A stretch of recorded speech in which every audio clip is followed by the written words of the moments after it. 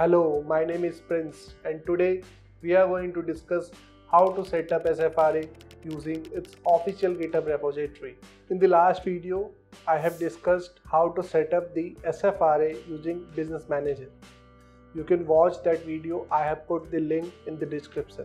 Before proceeding further, please subscribe to our channel and hit the bell icon to get the regular updates from us. Now let's jump to the setup.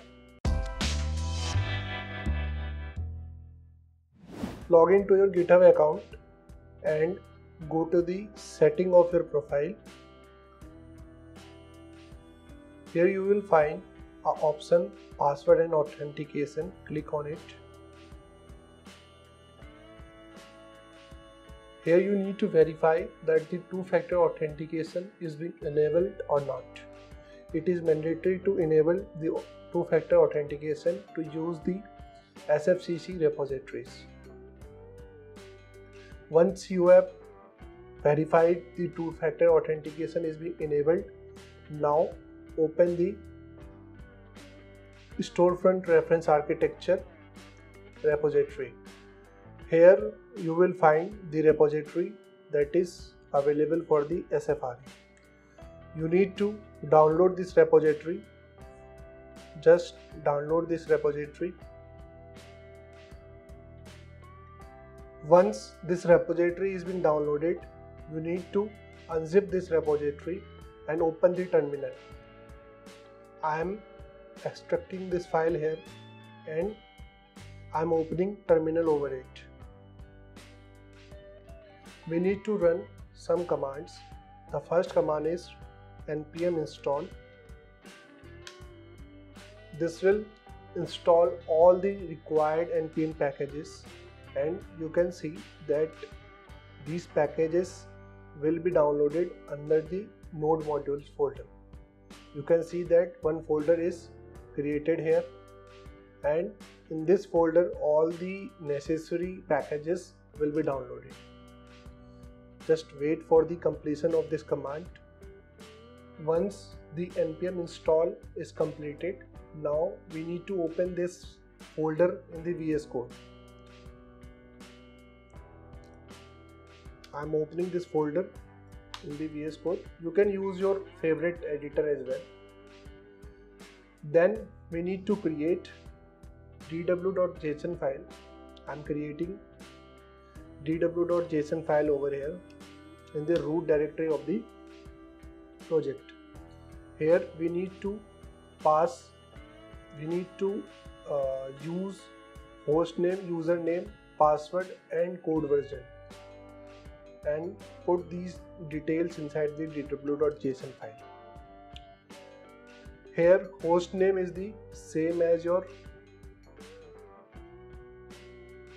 business manager URL. Next, the username is same as your username.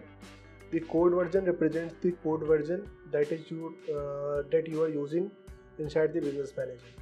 For the password, you need to obtain this password from your business manager. Just go to your business manager, click on user profile. Here you will find that the access key section is there. Just click on manage access keys. Once this window is open, you can find there is an option to generate the access key. This access key will be used as a password in the dw.json file. I am right now already created the access key, so I am using the same access key inside the dw.json file. One thing to be noted here, the access key should have the scope of web dev file access.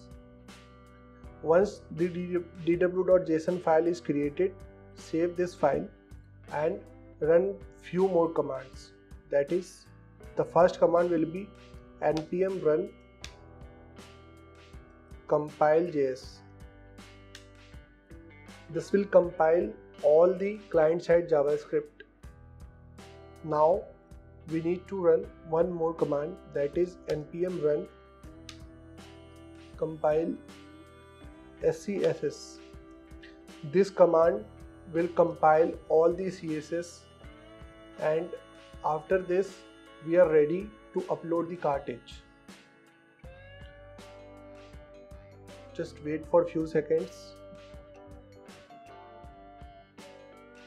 Okay, so the compilation of JS and CSS is being done, and now we need to type npm run upload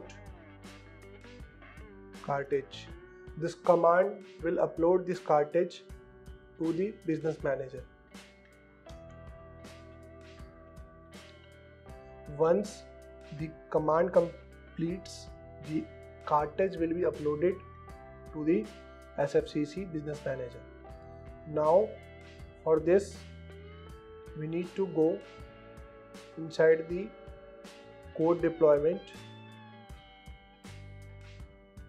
and here inside the same code version that we have mentioned in the dw.json file, we need to verify that the cartridge is uploaded or not. Here you can check all the cartridges available inside this version. For this we need to search like this, or we can use simply the cartridge name as well. I'm using like app storefront base.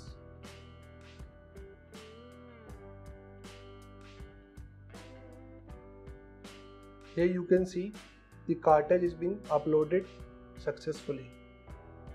Now the second step is to upload the storefront demo data. For this we need to go to this URL. I have already mentioned all the Git URLs in the video description. You can find the URLs over there, and we need to download this zip also. It will take some time. To save the time, I have already downloaded this zip and unzip this storefront data. Here, once you open this folder, there is a folder named demo data sfra. We need to just zip this demo data sfra in the format demo data sfra.zip, and we need to upload this zip file inside the site import export. For this we need to go inside the business manager. Just open the business manager. Here you will see inside the site development there is an option site import and export. Just click on it and upload the file that you have created, that is demo data sfra.zip. Once you have uploaded this file, it should be available to import. Wait for few seconds. It can take some time depending on your internet speed. Yes, once the upload is completed, you can find that file over the import section, and you need to select that file and import that file. To save the time, I have already imported the demo data because it takes at least 5 to 10 minutes. So I have already completed this step.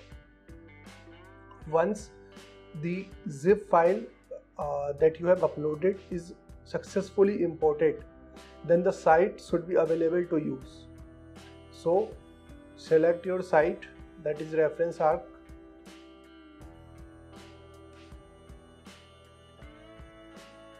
Now open the storefront.